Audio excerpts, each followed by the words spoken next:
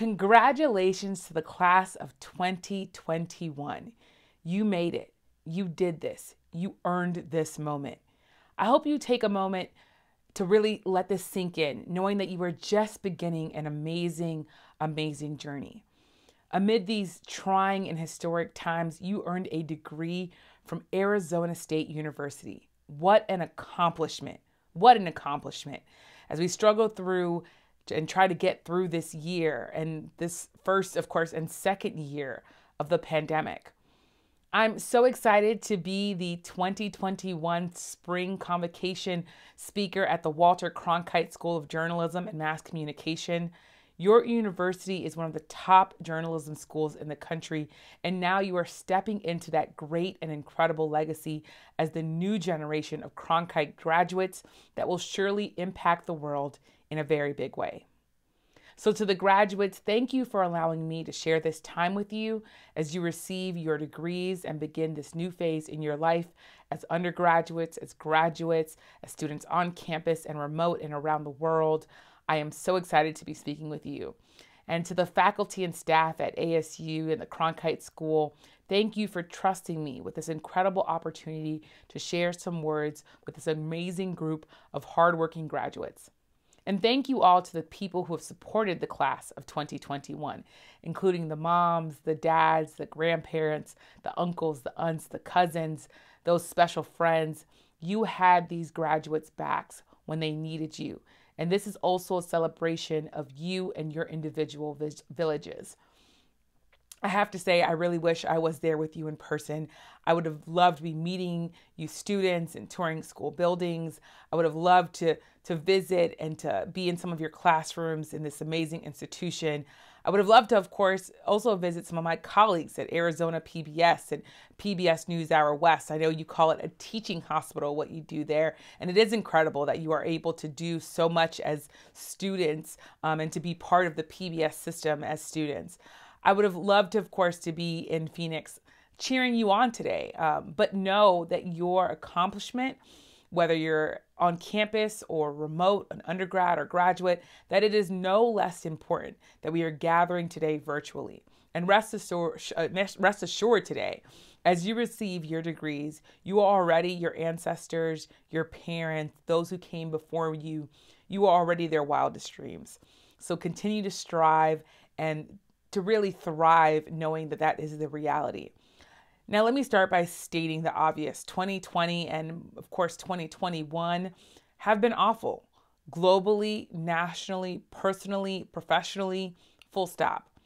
That said, these years have also made it clear that we need, more than ever, a clear-eyed, dogged press who are able to push for answers. Millions of people in our nation are mourning the loss of loved ones, of family members, of friends, of neighbors in the wake of the coronavirus pandemic that has torn through communities and has killed hundreds of thousands of people, many of them disproportionately Black people and people of color. Millions have also had to face the deathly consequences of systemic racism. As a result, our nation has gone through and continues to go through a racial reckoning in the wake of the death of George Floyd, Ahmaud Arbery, Breonna Taylor, and so many others. And on top of all of that, so many of us are still processing the siege at the Capitol on January 6th following the false words, the false accusations that the election was rigged, that the President Biden, that he wasn't legally elected. All of that, though, has made it really, really clear that there are dangers of white supremacy and that communities are threatened by white supremacy and that our democracy is threatened by white supremacy. But what does that all mean to you? What does that all mean for you as graduates? What it means is that you've picked an amazing time to dedicate your lives to being professional witnesses, to being the voice of the American people, to holding leaders accountable, to exposing hard truths when needed.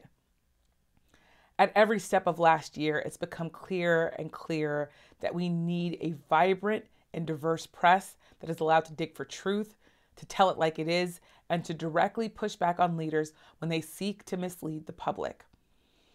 The last year has taught us that we also have to value diversity.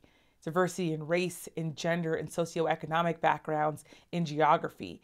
And you are stepping into a press that needs you more than ever.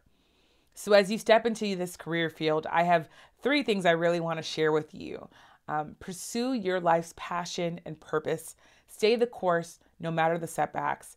And do the right thing even when no one is looking. So pursue your life's passion and purpose. Pose this question to yourself and listen to what you say as a result. What is inspiring you? What do you cry about that others don't cry about? What do you stress over that others overlook? What could you focus on every day of your life for the rest of your life and feel fulfilled? Get hungry for that thing and pursue it with fervor. As a White House reporter, the thing that drives me is holding powerful people accountable and being a voice for the voiceless, people who may never walk into the White House. It's how I came into journalism, wanting to write about civil rights, wanting to write about human rights. Now I ask you, make a career out of the thing that drives you. You are already quite certainly a class of problem solvers and survivors, so focus on the areas that move you and give yourself time to figure out your passions. And stay the course no matter the setbacks. Staying the course means giving yourself time to develop. Before I was a journalist, I worked at McDonald's. I was a telemarketer. I worked at a leather shoe store in Miami. I was a helper at class reunions in South Florida. Maybe you're graduating without a job or without the job that you thought you would get. Maybe you're graduating with a lot of student loan debts and are so anxious about what comes next. I'm here to tell you, give yourself some space to develop and focus on putting one foot in front of the other and pushing through. And even if you're graduating into what you believe is your dream job, brace for it. When I started my career in journalism, the setbacks came quickly and they will come for you too. So stay the course, drown out the noise, and go forward despite the hurdles. And do the right thing, even when no one is looking. This advice comes down to what the late Congressman John Lewis called good trouble. John Lewis planned his last words to this nation to be published in the New York Times on the day of his funeral. And he wrote this: "When you see something that is not right, you must say something. You must do something. Democracy is not a state, it is an act, and each generation must do its part to help build what we have called the beloved community, a nation and world and society at peace with itself. Ordinary people," he said, "can do extraordinary things when they have the vision and they can redeem the soul of America." He said that's what he called good trouble, necessary trouble. Political journalism is my good trouble, and I implore you to find yours in this amazing industry that you are stepping into. Now, you might be the only Black person on a social media team, or the only person of color in a morning news meeting. Maybe you're the only person from a rural town in a big city paper, or the only woman on an editorial board. I tell you, speak up. Don't be afraid to let your experiences allow you to make the places where you are better and where you can be honored when you feel like you've made those places better. Do what is right. Now, class of 2021, go forward. Good luck with confidence. I know that you are going to be an amazing class of problem solvers, of people who will embrace all of this. I know what it's like to graduate with the anxiety of not having a job.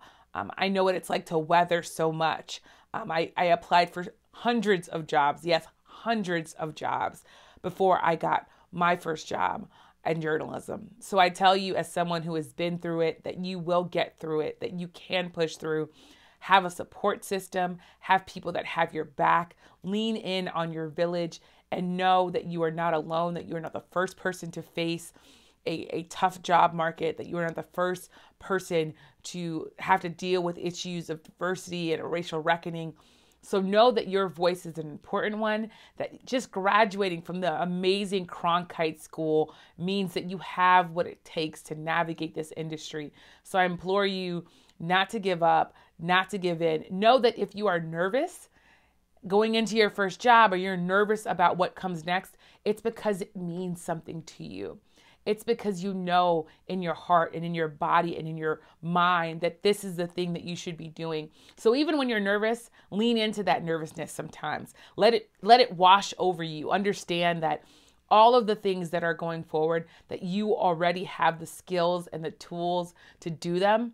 So I just ask and that you will keep me updated on all of the things that you accomplish. I am so excited to hear from all of you, to see all of you.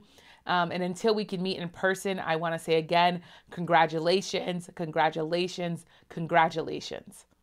Thank you.